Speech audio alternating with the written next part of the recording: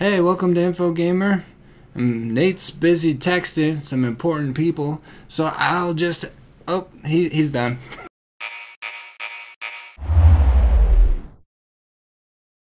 So, on this part we're going to do the doodle jump, where when your doodle jump guy leaves the left side of the screen, he pops up on the right side of the screen. We're going to put in the code that makes that happen.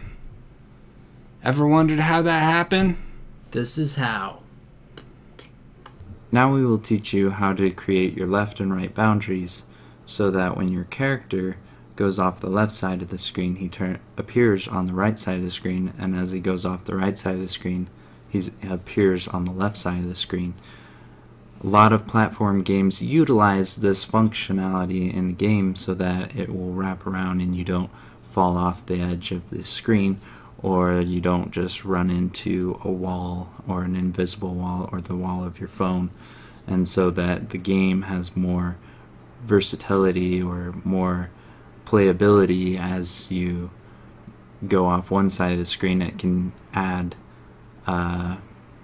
element of skill. I've seen in Doodle Jump some platforms where the next platform you have to go to off the screen and appear on the right side of the screen to get to the platform, because there's a big gaping hole in the paper in between the platforms. And so this will be an awesome lesson, and we'll try and make it really quick. So first thing, we will go to our prefabs character and click on him, our box dude, and we'll change the gravity scale to 0. And this is just for testing purposes in this video so that you can see how the game works rather than just having our character fall off the bottom of the screen. So now that we've changed that to 0, we can start creating our boundaries, and we will need 2 empty game objects, one that will be on the right side of the screen, one that will be on the left side of our background, because our background is our screen for our phone. So go to game object, create empty, then we need to reposition him, and we'll eyeball it at first. So right about 4 is a good X position. Then the Y will be center at 0, and the Z will also be center at 0, because the Z doesn't matter for this aspect of our 2D game. Then we'll rename it, and I'll call it the right side. I'm going to quickly create one side of the screen, and then we'll just duplicate it and move it over to the other side of the screen. So we have our right side. We'll go to Add Component, Physics 2D, and Box Collider. Now it's not the right size, so we'll go here where it says Size, and we'll change the Y to be greater until it's greater than the height of our screen. And then we'll make it a rounded off number. So 11 is good. And we can see that it extends past the top and bottom of our screen. Then we'll make this a trigger by clicking this box here where it says is trigger. Now we will duplicate this object and move it to the left. So we'll right click on our object and hit duplicate. Then we'll rename it left side, and we'll add a negative sign in front of our X value, and we can see now it's jumped over to the left side of our screen. So we have our left side and our right side. Now we will need to create the scripts that will be attached to these objects that will detect the collision of our main character.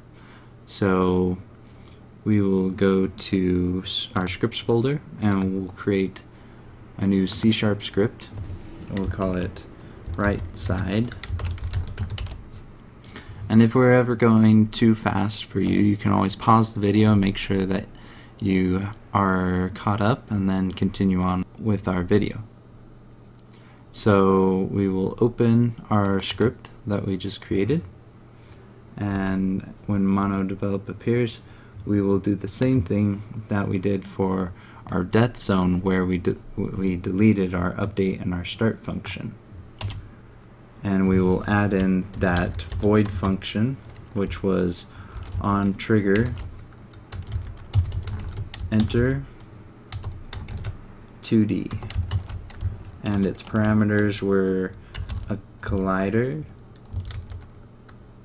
2D, and we'll call it other.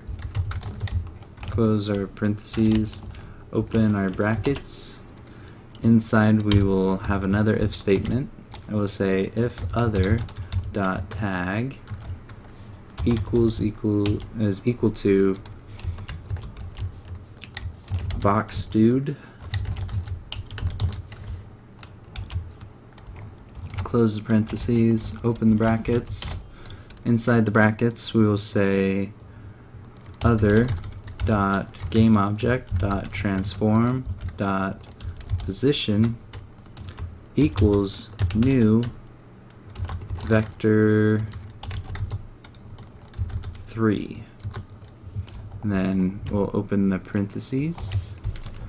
But right here we're going to take a break and go back to Unity, and we need to get a number. We need to find out where on the right we want our character to, or where on the left, I guess, we want our characters to spawn when our box dude enters our trigger zone.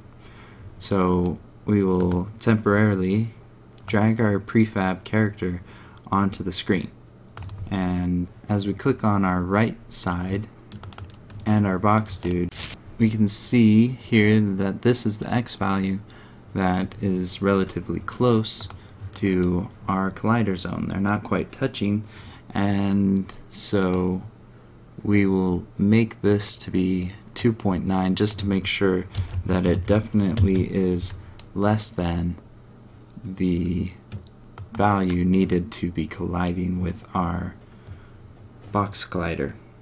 Now this will be the position in which they'll be spawning, and so with the X value, when it goes off the left side of the screen, we want it to spawn on the right side, and this X value is what we want. And then for when it goes off the right side of the screen and appears on the left side, it'll be this same number but negative. So now we can delete our box dude and go back to MonoDevelop, and we will hard code in 2.9 F, and currently we're doing the right side, so we want this to be negative 2.5 F, and that will make it spawn on, or reposition on the left side of the screen. Then for the Y value, we want to be the same position that the game object currently is. So as it goes off the right side of the screen at a certain level or a certain height in the Y position, we want it to reposition itself at the same height on the left side of the screen. So we'll go other dot game object dot transform dot position dot Y, and that will be the exact same value which it currently is. Then for the Z axis, we want it to just be what it was before as well, but we know what it was because it never changes. It's negative 0.5 F. Now that we have the right side coded, we can save this, go back to Unity, and in our scripts folder we will create a new C# script, and we'll call it left side, and we'll open that up, and it's going to be the same code as our right side, but we will change this X value to be positive. So we will select this function, our onTrigger enter 2D function, copy it, go back to our left side, delete or replace our update and start function with that function, and now we will change this X value to be positive. So as we save it, we can go back to Unity, and now we will drag these two scripts that we just created onto our right side and our left side game objects. So we will select our right side, then drag our right side script onto it, and do the same for the left side. Now that these scripts are attached, our box colliders will be functional. So as we hit play to test our game, our box dude will spawn. We'll have control over him as we have coded in our previous videos. And now as he enters one of these two zones, he will reposition himself on the other side of the screen. We will test it now. So our box dude has spawned. We have control over him, and I will select our right and left zone so you can see these collider zones. But as we move into one of them, he now repositions himself on the other side of the screen.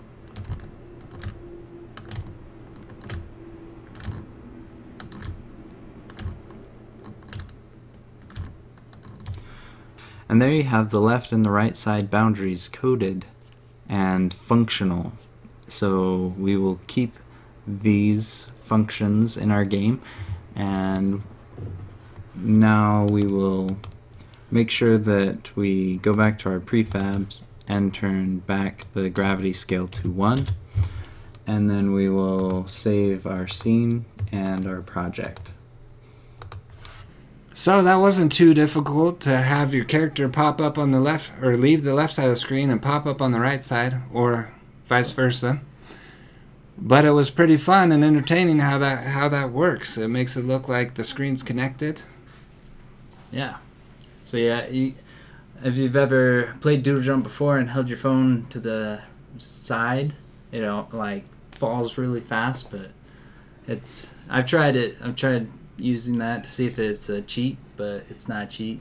Yeah, a lot of times you just lose. Yeah, you die pretty fast.